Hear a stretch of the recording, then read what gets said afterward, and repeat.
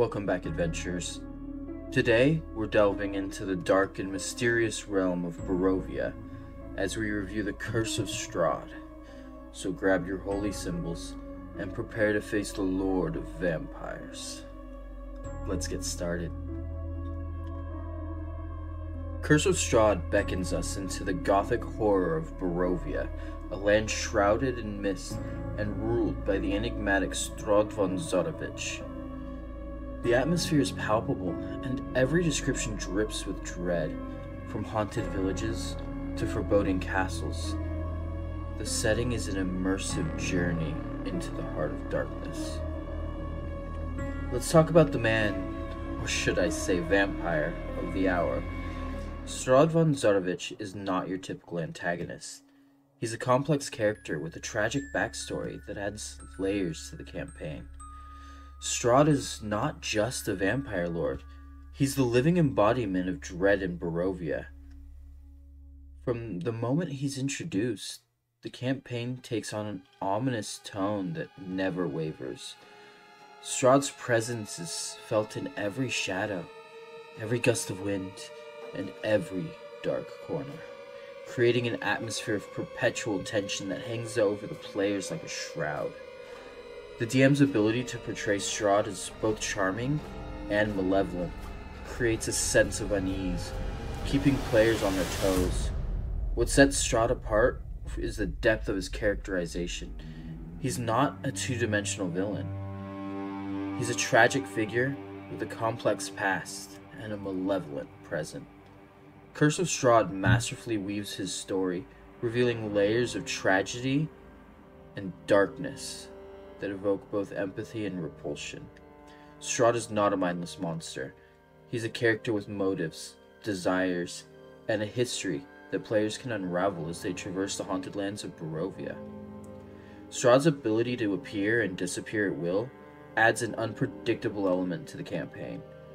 The Vampire Lord is never where you expect him to be, and his sudden appearances can turn even the most mundane moments into scenes of chilling suspense. The constant feeling of being watched, combined with Strahd's penchant for toying with the party, contributes to the overall sense of helplessness and foreboding.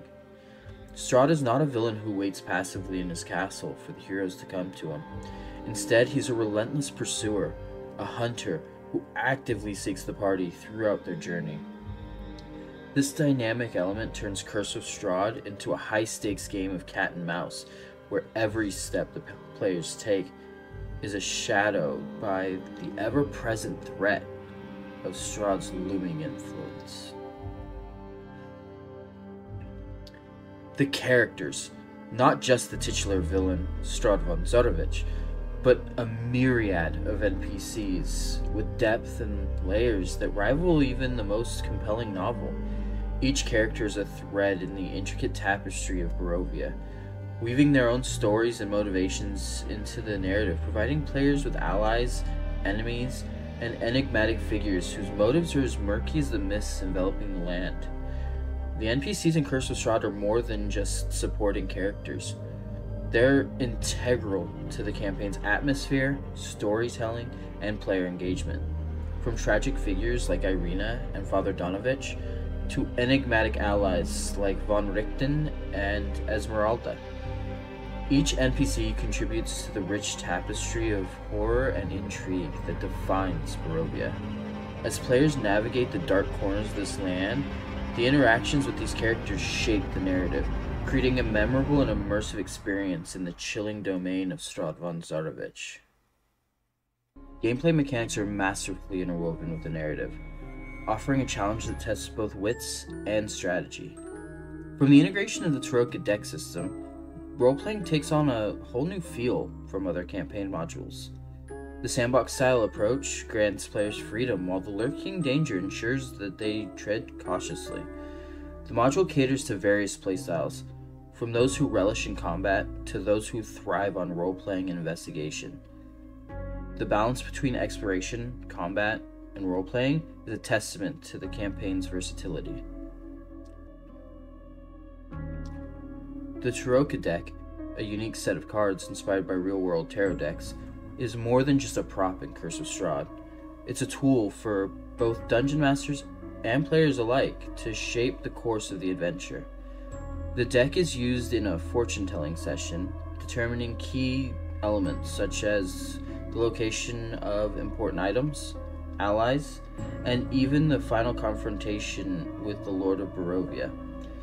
This adds an unparalleled level of unpredictability and replayability to each playthrough. What sets the Tarokka deck mechanics apart is the degree of player agency it introduces.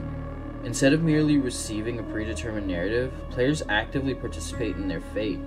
Each card drawn during the fortune-telling session has a corresponding impact on the unfolding story, allowing players to influence the direction of their adventure. This element of agency enhances immersion and investment, as the players become co-authors of their own Barovian saga. The randomized nature of the Tarokka deck ensures that no two campaigns are identical. The locations of critical items, allies, and final confrontation can vary significantly from one playthrough to another. This dynamic element injects a sense of freshness and unpredictability into the gameplay, encouraging both players and dungeon masters to adapt and think on their feet. It's a feature that rewards creativity and keeps the adventure exciting, whether you're a seasoned DM or a first-time player. At the forefront of Barovia's monstrous inhabitants are the vampires, led by the enigmatic and formidable Strahd von Zodovich. These creatures are not your run-of-the-mill bloodsuckers. They're intelligent, cunning, and possess a myriad of vampiric abilities that make each encounter a strategic challenge. The inclusion of vampires as central figures enhances the campaign's gothic horror atmosphere, turning every dark corner into a potential lair for these immortal foes. The mist-shrouded landscapes of Barovia are home to a vast array of undead horrors, from skeletal minions to the eerie specters that haunt desolate places. Curse of Strahd presents a compelling variety of undead adversaries. Each creature is meticulously detailed with unique abilities that reflect the dark magic permeating the land. The presence of undead in Barovia adds layers of tension and dread, reinforcing the campaign's theme of death and unending torment. Barovia is not just a realm of vampires and undead, however. It's also infested with the curse of lycanthropy. Werewolves, werebats, and other shape-shifting horrors prowl the forests and villages, presenting a different kind of threat to the players. The inclusion of lycanthropes not only diversifies the monster encounters, but also introduces moral dilemmas and choices related to the curse, further engaging players in the narrative. Beyond the iconic monsters, Curse of Strahd introduces an assortment of Strahd's loyal minions and monstrous servants, from the ruthless spawn of Strahd to the mysterious Vistani. These creatures add depth to the campaign and provide a constant sense of threat. The diverse cast of adversaries keeps players on their toes, never allowing them to feel entirely secure in Barovia's hostile environment. One of the strengths of the monsters in Curse of Strahd lies in their design philosophy. Each creature is carefully crafted to contribute to the overall atmosphere of horror and mystery. Whether it's the grotesque abbot or the spectral brides of Strahd, every monster serves a purpose in the narrative, creating an interconnected web of terror that enhances the overall gaming experience. Now, let's talk about the aesthetics. The artwork in Curse of Strahd is simply stunning. The illustrations capture the grim beauty of Barovia, immersing players in its haunting landscapes. The layout is well organized, making it easy for DMs to navigate and for players to absorb the atmosphere. The inclusion of maps and handouts enhances the overall gaming experience, allowing players to visualize the city and its various locales. While this is a stunningly well-written module that I would recommend every table plays at least once, it is definitely not for new dungeon masters. While it does a decent job of describing how to use its new features, trying to navigate new mechanics while making sure you have all of the old mechanics down can be quite tricky. And while the module claims to be written for player levels 1 to 10, I would be remiss if I didn't say, from my own nightmarish experiences, the beginning of this module is not low-level friendly. So, if you're going to have your players start at level 1, make sure you have at least 5 players, or you may very well accidentally kill off your entire table. Curse of Strahd is a triumph in the realm of tabletop gaming. Its rich storytelling, multifaceted characters, and atmospheric design create an unforgettable experience. However, it's not for the faint of heart.